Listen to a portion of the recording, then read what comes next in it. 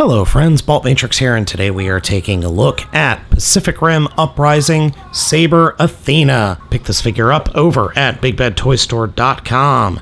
It is currently available. Let's go ahead and open it up.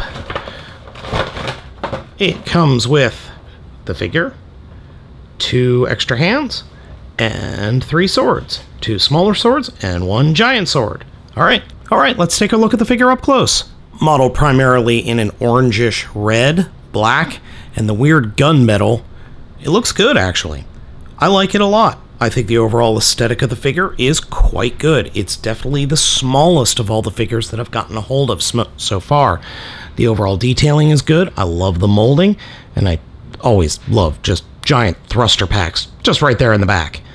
I'm assuming this one is piloted by an all-female team. I actually don't know, and please don't spoil it in the comments. But the head sculpt. The head sculpt has been bothering me until recently. I have been trying to figure out where this head sculpt came from. It's HK-47 from Star Wars. I'm serious.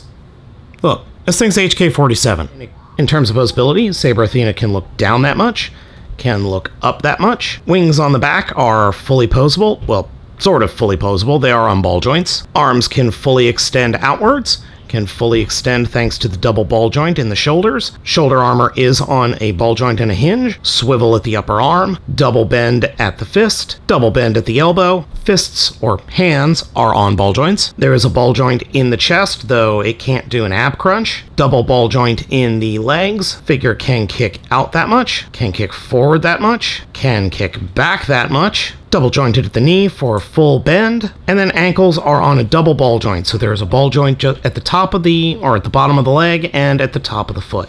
So you can get some really crazy posability out of the feet. And speaking of poses, Saber Athena can pull off some fantastic poses.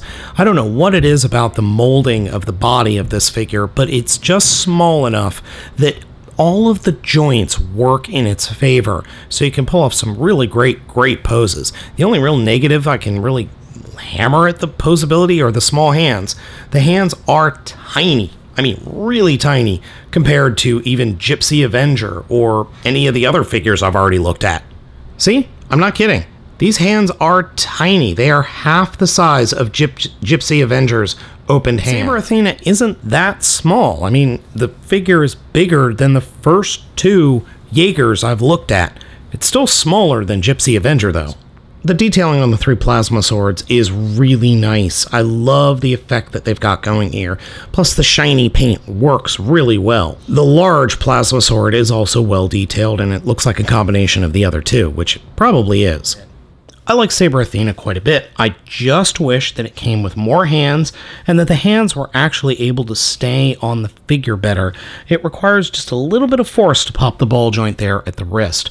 Otherwise, it's a fantastic figure. If you can only pick 2 figures up, so far at the time of this review, I would recommend Gypsy Avenger and Saber Athena. Let me know what you think of the figure down in the comments. Thank you so much for watching. Hit that like button and give me a subscription if you love the video. As always, I am Baltmatrix, and I will catch you next time.